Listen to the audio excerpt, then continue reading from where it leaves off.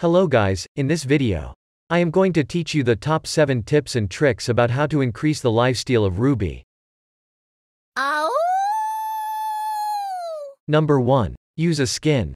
This is pretty obvious, but some people still do not know about this.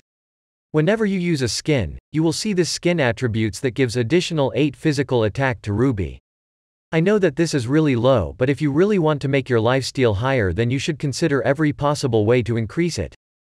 But I am not so sure if this is just a minor bug or it is the rule of MLBB. Now, let me show you the difference of having a skin and having no skin at all. Don't worry, since I never cheat on my own studies. The result of no skin is from my account in advanced server and I do not have any skins there.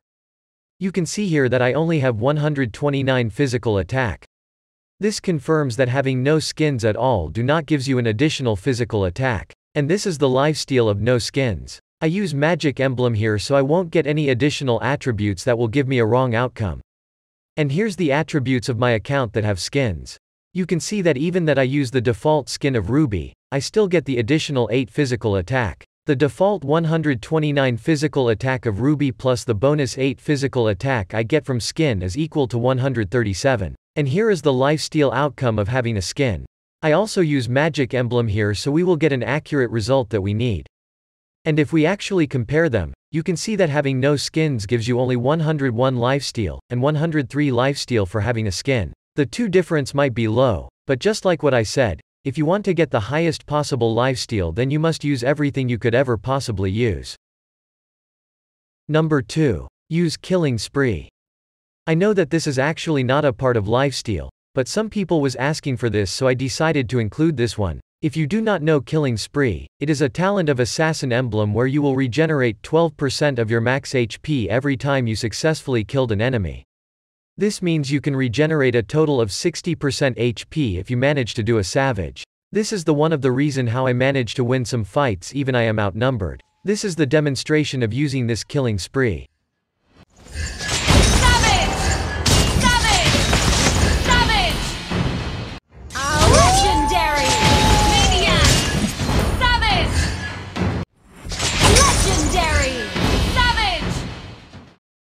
Number 3. Use physical lifesteal instead of spell vamp.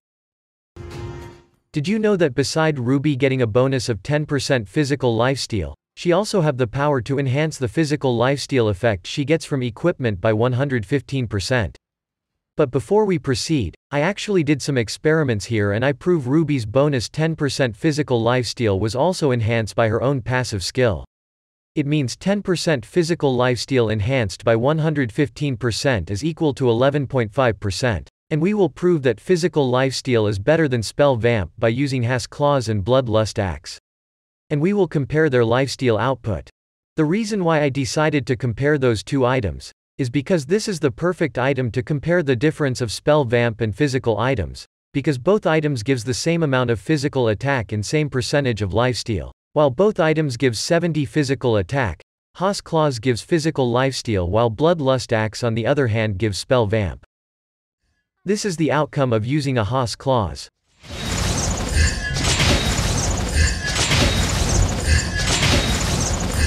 And this is the outcome of using Bloodlust Axe.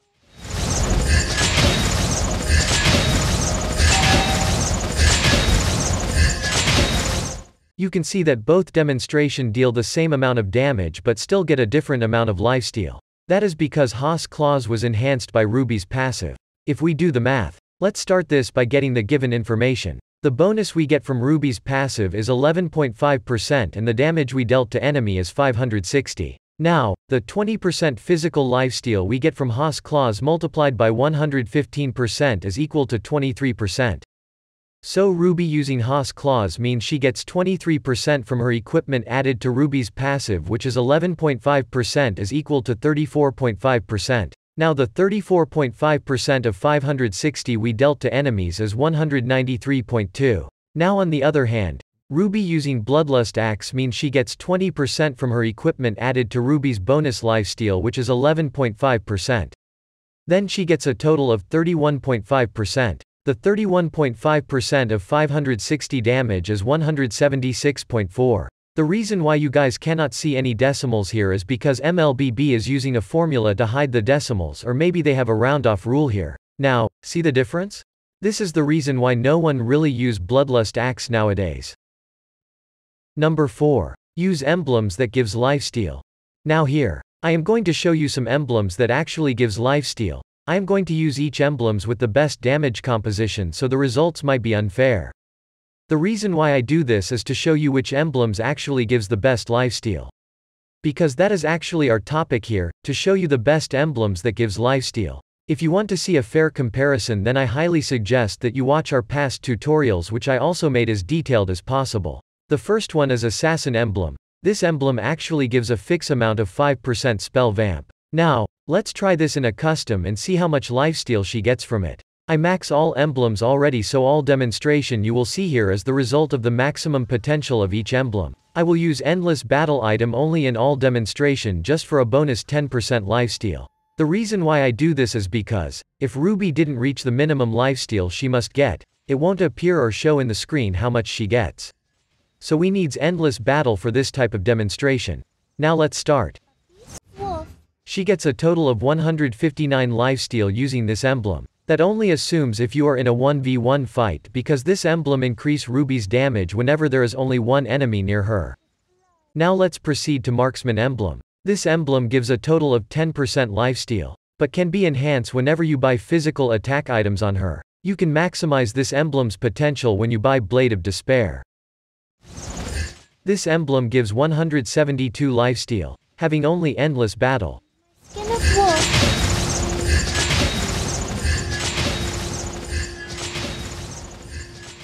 Now let's proceed to Fighter Emblem.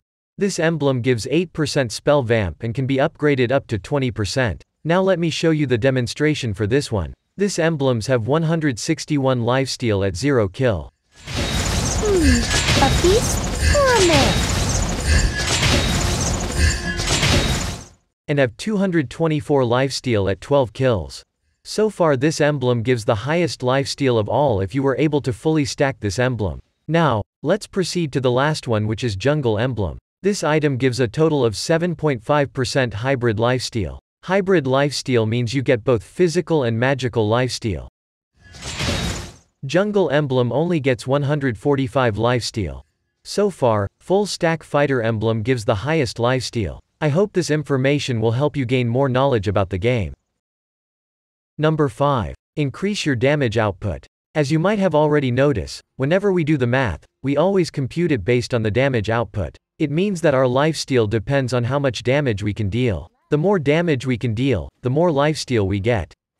And we can increase the damage output we deal by increasing our physical attack and physical penetration. So, you might be thinking that instead of increasing the damage output, why don't we simply increase the lifesteal percentage? I actually explained this already in my past tutorials, but today, I am going to simply make a demonstration so it would be much easier to understand. I will show you two different demonstrations. One is using full lifesteal build, included Oracle, and one is full damage build. First is that I have fully stacked the Demon Hunter sword to get the maximum lifesteal of it, and lower my HP to fully get the maximum potential of Haas Claws. You can see that I have 85% physical lifesteal already and 20% spell vamp.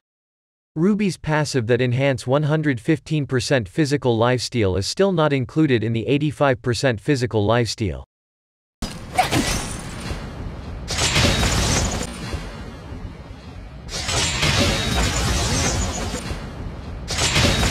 You can see here that I only dealt 756 damage, but I still got 1156 lifesteal. This means that my lifesteal is more than 100%. Wow! What a godly lifesteal I have here. Now, let's proceed to damage build. Let's make War Axe fully stack first and lower the enemy's HP to maximize the potential of Blade of Despair. Chasing. Oh my goodness, did you see that insane lifesteal? I was able to get 1744 lifesteal and dealt 2334 damage. This is the reason why you should make your damage output higher rather than increasing your lifesteal percentage. Because your lifesteal will always depends on how much you can deal to enemy. Number 6. Buy the red potion. This potion is called the power potion. This item is not a permanent item and will only last for 2 minutes. This is why this item is the final item you should buy. This item increases Ruby's physical attack by 30 and physical lifesteal by 5%. Now, let's proceed to demonstration.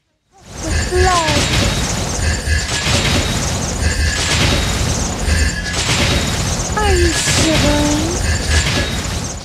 It is clearly that having potion gives a better damage and lifesteal. Number 7. Use Oracle. This item is a defensive item that actually enhance Ruby's regeneration abilities up to 30%. The stronger your lifesteal is, the stronger this effects become. This item also enhance any types of regeneration like physical lifesteal, spell vamp, and more.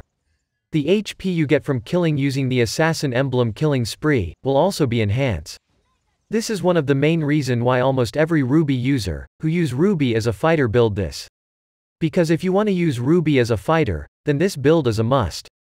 This build also the best item for Ruby as a lifestealer, since this item is the item that counters the anti-regen items, such as Dominance Ice, Sea Halberd and Necklace of Durance.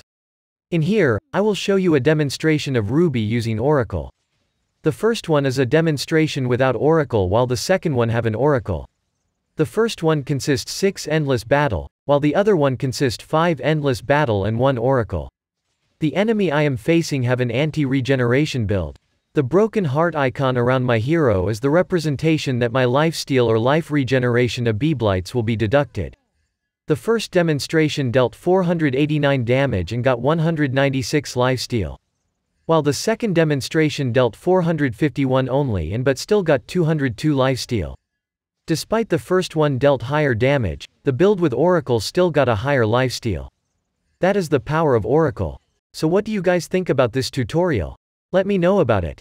Leave a feedback in the comment section and let me know your opinion. So before we end this tutorial, I just want to encourage you to watch my other tutorials as well. I hope it helps you in some way. Hello guys, it's me Han. Before we end this video, I'm going to explain how you can join our game. The title of the game is Break the Code. Yeah, the word is not originally mine, but the concept of the game is originally made by us. So let's jump into the instruction. First, make sure that you really watch the premiere tonight. We put separately the 6-digit codes here in the video, and we are sure that you can find the codes. For example, the first code is 04, then next is 03, and last is 09. So you have to combine all of this, and this will serve as a password to the link that I will going to put in the comment section after this premiere. And after you open the link, I know that you will surely know what to do. Just follow the instructions. This game have a total of 7 lucky winners, but the prize depends on your answer and time. We will announce the winners tomorrow in our premiere. We will have 1 winner of Hidden Orchid Butterfly for the first winner, MPL emote for the second, third and fourth winner, and lastly, Charisma worth of 20 Dias for the 5th, 6th and 7th winner. I hope all of you will join. This is not just a game but serves as an additional knowledge about our favorite game. Good luck, Kayanatics! 君の虜になってしまえばきっとこの夏は充実するのも